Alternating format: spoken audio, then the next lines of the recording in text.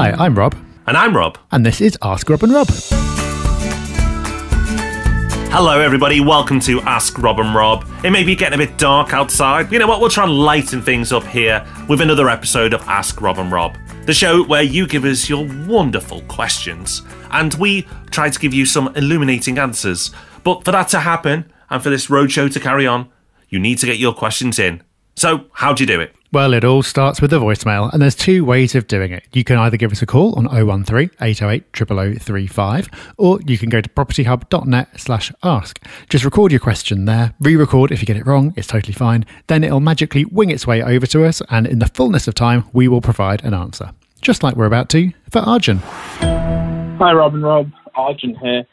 Thanks for all that you do for us. It's really, really helpful. It's made a massive impact, especially on my learning about property.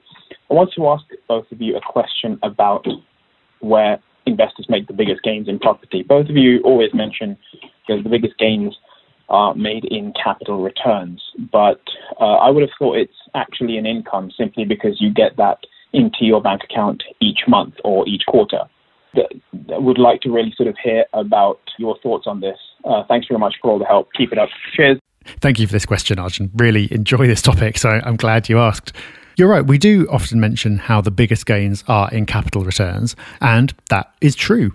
If you look at historical returns from property, the returns from capital growth over time exceed what you would get in terms of income. This has also been true at our own portfolios. The capital growth dwarfs the return you make from income. However, you make an important point. The income is money that you receive into your bank account each month.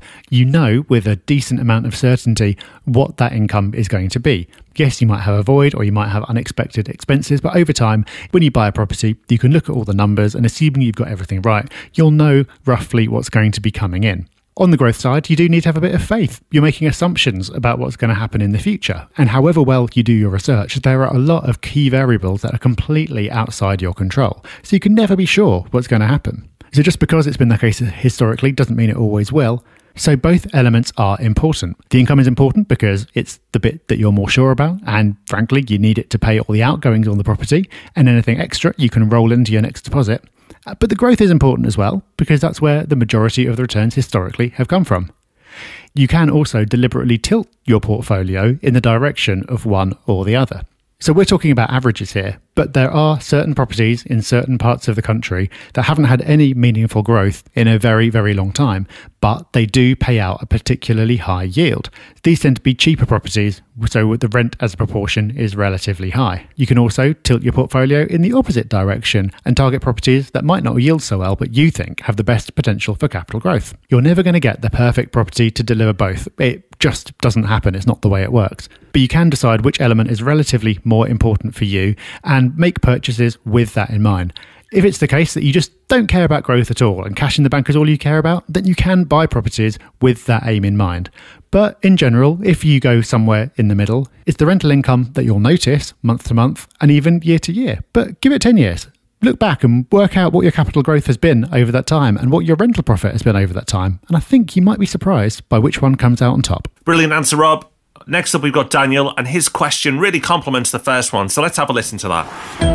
Hi, Rob and Rob. Hope you're well. My name's Daniel, and I've been listening to your podcasts for about a year now and kind of looking into getting my first property. But I keep hearing about these percentile yields you should look out for, and some people on the internet are saying like 10% can be like the maximum in Liverpool, or 8 or 7% is what you should ideally be looking for. But when I'm doing my calculations in terms of my funding, about £30,000, the best I can find is like 6% or a little bit lower. And it might be because of the push of sales I've heard recently. I mean, there's a lot of house sales, as you've pointed out in some of your podcasts. What do you take from that? I know you've before mentioned that as long as you can pay your bills, then it's fine. But if I buy something with a 6% yield, is that a mistake? Or even, God say, 4%? What should I really be looking for realistically that's within my budget? I appreciate that. Have a great day. Daniel, in Liverpool, it's going to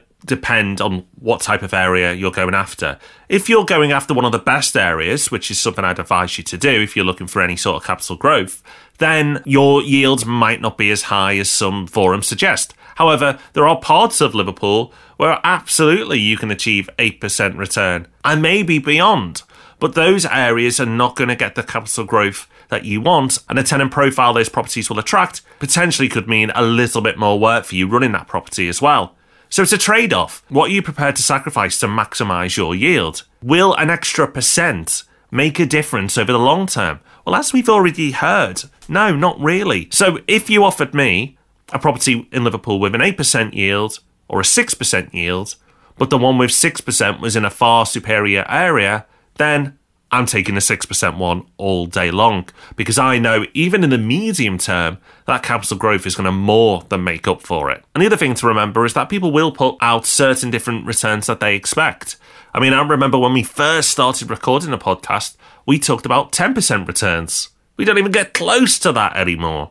So you've got to also be careful, are people living off past victories? And that actually the return that they once got is no longer valid in today's market. But the main thing is, Daniel, if you find an investment that you really like and the yield is decent, then I'd consider just pushing ahead.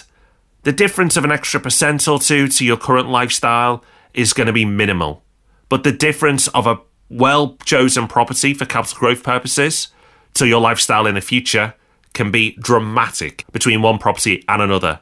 So best of luck with your decision, and I hope your investment goes really well. This is why I love Ask Rob and Rob. Sometimes we get to help people out with really detailed tactical questions that get them out of a sticky situation. And sometimes, like today, we get to talk about big picture strategy. But all of it can be super valuable. So thank you to everyone who keeps their questions coming in. And as the questions are still coming in, we'll be back to do it all again next Tuesday. But before then, we'll see you for the Property Podcast on Thursday. Until then, bye-bye. Bye-bye.